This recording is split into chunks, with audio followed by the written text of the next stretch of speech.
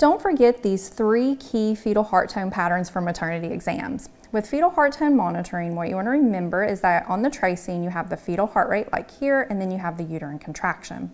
So with early decelerations, these are normal. The fetal heart rate is going to mirror mom's contractions, and the cause of this is head compression.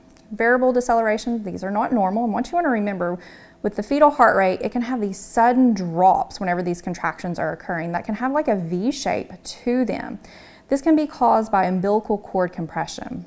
Late decelerations are not normal either, and they get their name from whenever the baby's heart rate is dropping, hence it's dropping later or after the peak of that contraction. So you see the drop, here's mom's contraction, it's dropped way later, and it doesn't recover until well after that contraction ends. This can be caused by uteroplacental insufficiency. And this comes from my new book, Maternity Nursing Study Guide and Questions, that you can get at nursesarah.com.